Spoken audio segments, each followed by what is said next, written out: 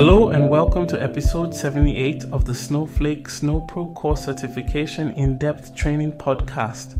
I'm your host, Yaqub Abdul Hakim from Brightflux, a certified Snowflake user, and today we're diving deep into one of Snowflake's powerful features, variant columns. This episode is packed with information designed to help you ace your Snowflake certification by understanding every facet of variant columns.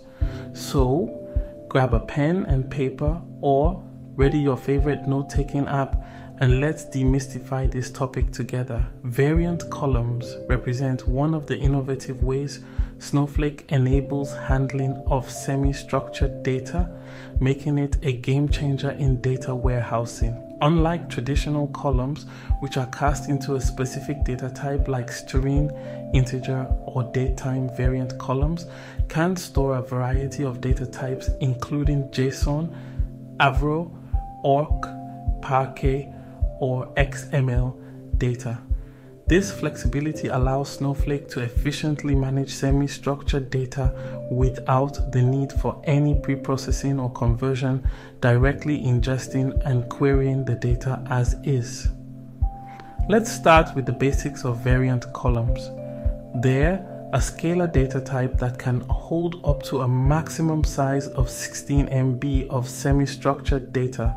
This is crucial for understanding as it impacts how you design your schema and manage your data load processes. When working with variant columns, it's important to note that they utilize a type of indexing called variant indexing to optimize query performance, particularly when accessing nested or array elements within the semi-structured data.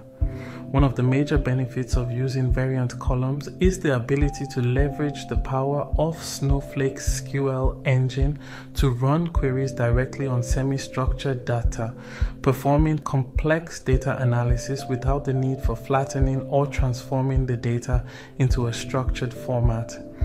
This opens up an incredible range of possibilities for data analysts and scientists, providing them a level of flexibility and efficiency previously unattainable.